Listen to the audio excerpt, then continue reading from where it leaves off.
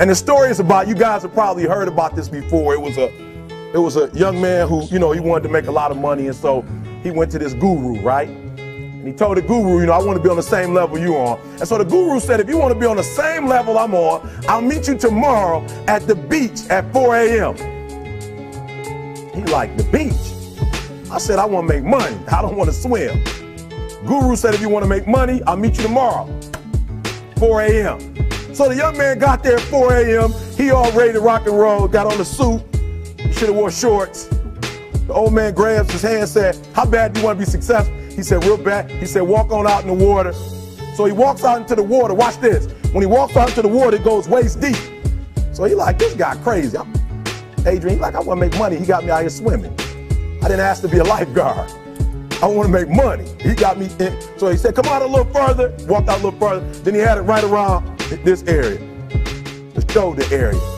So this old man crazy. He making money, but he crazy.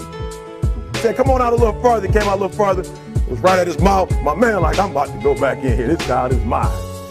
So the old man said, I thought you said you wanted to be successful. He said, I do. He said, walk a little further. He came, dropped his head in, held him down, hold him down. My man getting scratching, holding him down. He said, I got a question for you. Somebody answer the question for me. He said, when you were underwater, what did you want to do?